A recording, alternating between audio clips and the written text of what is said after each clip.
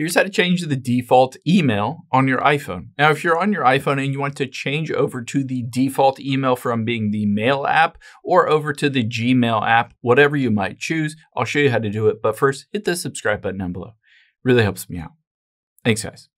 Now, let's open up our settings here. And the first thing you need to do is tap on General and Software Update.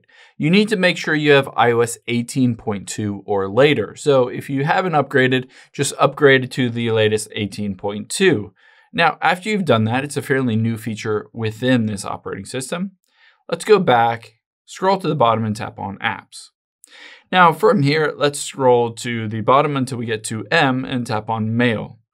There are two different options on here. One is you can change the default Mail app from the Apple Mail over to Gmail or whatever app you want. So tap on Default Mail app, and I can switch this to the Gmail app, or again, Yahoo, MSN, Outlook, whatever you may choose.